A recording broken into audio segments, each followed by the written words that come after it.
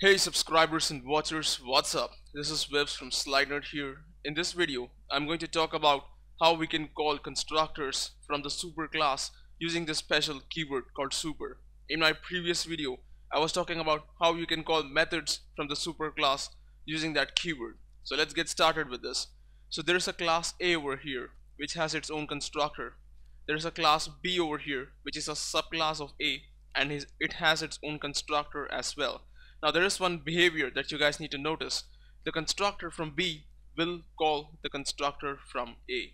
So before we get into why and how, let's take a look at further behavior in the same analogy. There is C over here which extends B. Now the constructor from C over here will call the constructor at B. That will call A and everything will start running in the ascending order. So let's take a small example, try to understand this behavior and see why and how. So at this point, I'm using NetBeans over here. Let me show you exactly what happens. There's class A, class B, and C. So let me make B as a subclass of A and C as a subclass of B. Now all we need to do is put up their default constructors inside. So let me say A over here. Just put the default constructor. Same with B and with C. Now if you guys don't know how to generate that, just press Control space and it will be done automatically. Let me just put a system.out.println inside which says inside A. Let me post similar messages in the other two constructors as well. So now let's experiment. I have class A, B, C, everything is great. So if I go to A and create an object by saying A obj equals to new A. So as you notice, as soon as I say new A, the constructor for A will be called. It will run the system.out.println statement and will say inside A's constructor. Let me make an object of B over here and show you what happens. Now things are gonna twist upside down. When I say BB is new B, you notice something weird happening. It says inside A's constructor. Okay, let me change something here. B and make this C over here. Now run this. So you see it says inside A's constructor and then it says inside B's constructor, which means even though you're creating an object of class B here, the first thing that ran was the constructor over here of the superclass, and then what ran was the statement here inside its own constructor. Let me make an object of C over here and show you how that behaves. I say C obj equals to new C. I just say shift F6, and now if you notice, all the superclass constructors are being called first and then ultimately the constructor C gets executed. How this works is that you say new C, the first thing it does is call B over here, and B, the first thing it does is call the constructor at A over here, and therefore this statement runs the first, which says inside A's constructor.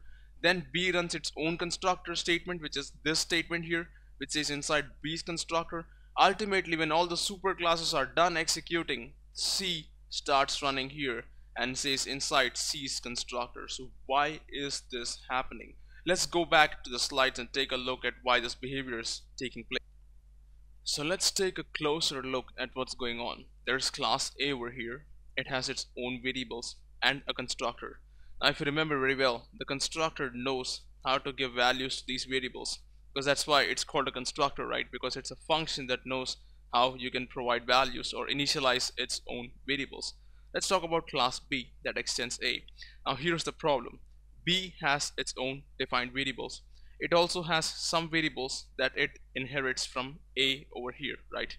Now it has its own constructor. Now remember one thing, this own constructor of B, it knows how to work or initialize the variables that belong to B itself.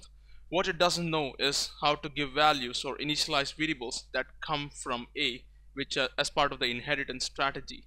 So who is the method or constructor who knows how to give values to these variables that come from A? It's this constructor, and hence B calls the superclass constructor. This constructor gives values to these variables derived from A as part of inheritance. And this is the same cycle that happens between even when there are several classes one below each other as part of a multi-level inheritance. So remember these points. A derived class has its own constructors. It doesn't inherit any constructors from the base class. Now remember that one very well. People usually think that constructors are inherited, but no. Every constructor only knows how to work with its own variables and doesn't know how to work with the derived stuff. So it calls the other constructor from the superclass who knows how to work with derived stuff. So in the definition of the constructor, The first action that you're supposed to do from your constructor is to call the base class constructor. Now remember, this works for everything. I mean, every other class does this part in B except the object superclass, because object is the cosmic superclass in Java and it has no person above it. Now when you omit the constructor in the derived class, then remember the default constructor of the base class is called as the first thing. Now we will be taking a look at these things in a little more detail in the upcoming video when we talk about the super keyword, the different type of constructors, the kind of errors and stuff like that. But in the meantime, I hope you guys have really understood the basic mechanism of why this kind of stuff happens. If you do like what you saw, please like this video, share this video, subscribe to our channel, and let us know your thoughts in the comment boxes below. In the next video, we are going to further dig down deeper into this. Have a nice day.